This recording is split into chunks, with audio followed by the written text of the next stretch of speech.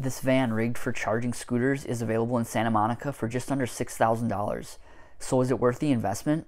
The van was listed on Craigslist about a month ago, so it may be sold by now, but we've also seen others with similar setups, and we thought it would be fun to dig in on this one. So the rig allows you to charge up to 20 scooters at once, and the ad also states that the van will fit 50 scooters at once. So you can interchange the charged scooters with the uncharged ones. And the owner said they made about $16,000 charging scooters with the van in just 4 months. So there's some of the facts. Now let's break down the cost and see if this rig is worthy of the nearly $6,000 price tag. The van itself is a 2000 Ford E250 with 210,000 miles on it, and the median private party Kelley Blue Book value on the van is about $1,700. The generator included is a Honda EU 2000i. Here's a used one that recently sold on eBay for $700. They're also including 26 chargers, and we'll value those at about $12 a piece, which would be about $300 in total value. So the total estimated cost of the actual items included is about $2,700. So this seller is valuing their work to rig it at about $3,250.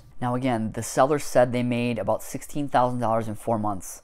That's about $1,000 per week, or $200 per weekday. Say they were earning on average $5 per scooter, that's 40 scooters charged per weekday. So in order to earn back the initial $6,000 investment, you would need to charge 40 scooters per weekday for about 6 weeks. And that's not including gas for both the van and the generator, and the tax you'll have to pay on those earnings. So this is a really cool idea, a really cool rig, but not sure if it's worthy of that price tag.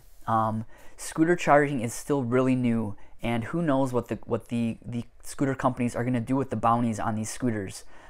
Originally they were a minimum $5. Just last year Bird dropped their minimum bounty from $5 to $3. So who knows what that pricing is going to do, and that's going to have a major effect on your earnings. Those of us that are rideshare drivers know this all too well. Both Uber and Lyft dropped their rates multiple times within their first few years of operation. Again though, this rig is a really cool idea. It's really thinking outside of the box.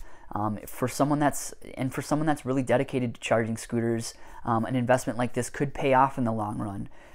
Maybe even if you're handy enough, you could get a van and you could rig it up like this for yourself. Also, if you're looking for commercial charging options, we've been working with a company called Perch Mobility, and they're actually working on setting up charging pods and suites all around cities, starting with the West Coast and then further expansion after that.